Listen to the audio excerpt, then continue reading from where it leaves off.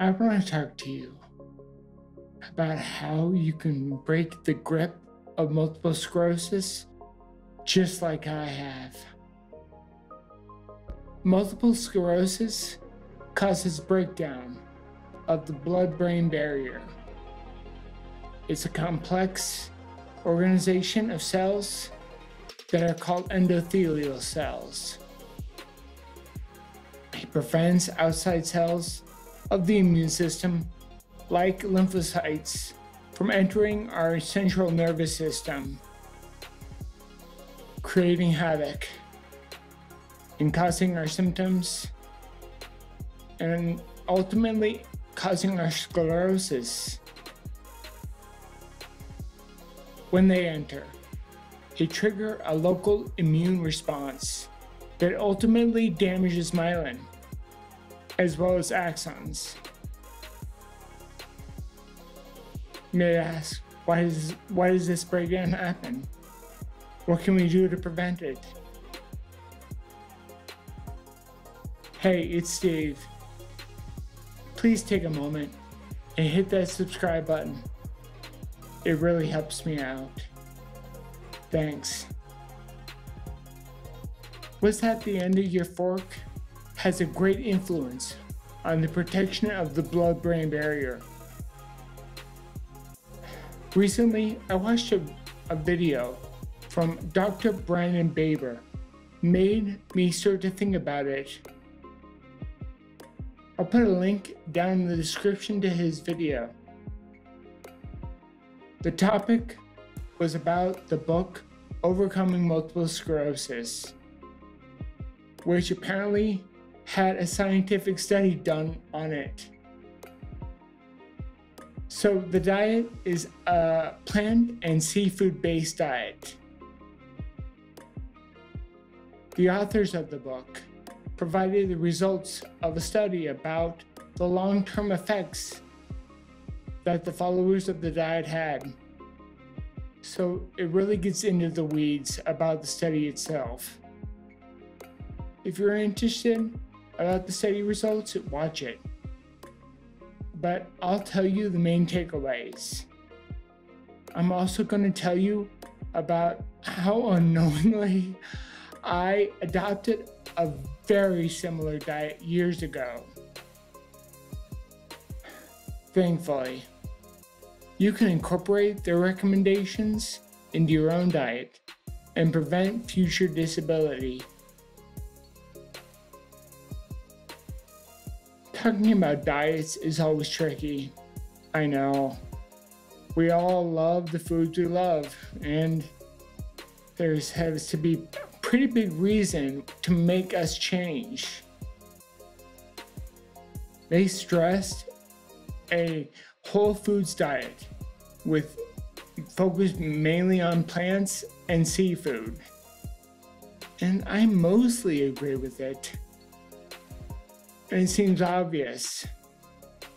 But what really caught my eye was the negative effects that red meat has.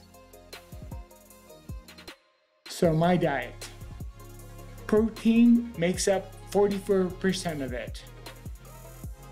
Although not seafood, it's chicken, which is also a white meat. It's essential to build muscle, and the muscle let me escape my symptoms and MS progression. So I want to be clear. It's not about meat as a whole. We are talking about red meat. My 44% consists of chicken breast, chicken eggs, and whey protein powder made from chicken eggs. I do drink milk from cows, but that protein is not considered red meat. The huge deciding factor is the debate between red and white meat. So you may ask, what makes red meat so bad for MS?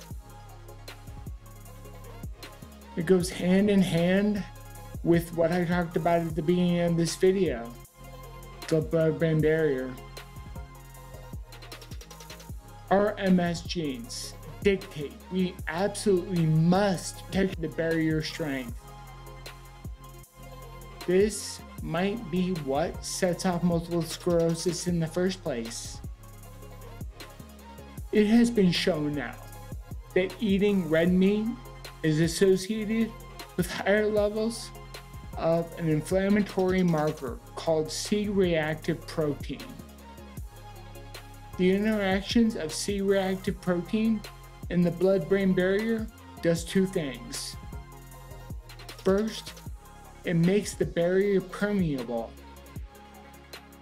and that's big, and as a result, the second one is that it enables entry of inflammatory immune cells into the brain and spinal cord and sets off neuroinflammation.